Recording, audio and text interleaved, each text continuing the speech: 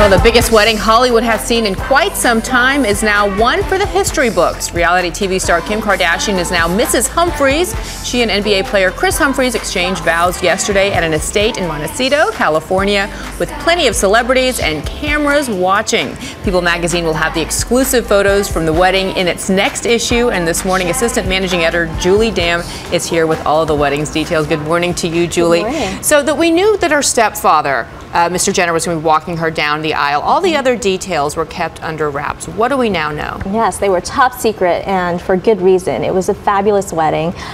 Bruce Jenner did walk her down the aisle, and she was wearing a very classic Princess Bride dress, full skirt with, Chantilly lace embroidery.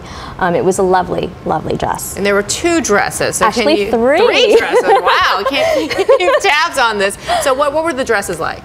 So for the reception, Kim then changed into sort of a mermaid dress with organza leaves, petals on the skirt, and then later on she changed yet again into a V-neck dress with a circle skirt, and they were all by Vera Wang. All by Vera Wang, and they were running what, $25,000 each? I mean, Vera's dresses are, of course, very expensive, and these were custom designed, so tack on a few more. And let's talk about the guests and the celebrities that were there. We know upwards of 500 people were invited. Who were some of the big names there? So they had Ryan Seacrest and Julianne Hough. There was Eva Longoria and her boyfriend Eduardo Cruz, and Lindsay Lohan showed up with her mom and her sister.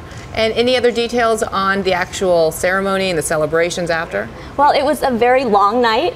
They had a lot of fun, and I think the ceremony was very emotional with Bruce Jenner there. Kim said that she did carry something to remember her late father, Robert Kardashian, and all her sisters and brothers were involved. And her sisters were bridesmaids, yes, in fact. Matrons of honor and bridesmaids. All right. Well, Julie, can't wait to see the pictures. Thanks so much for joining us.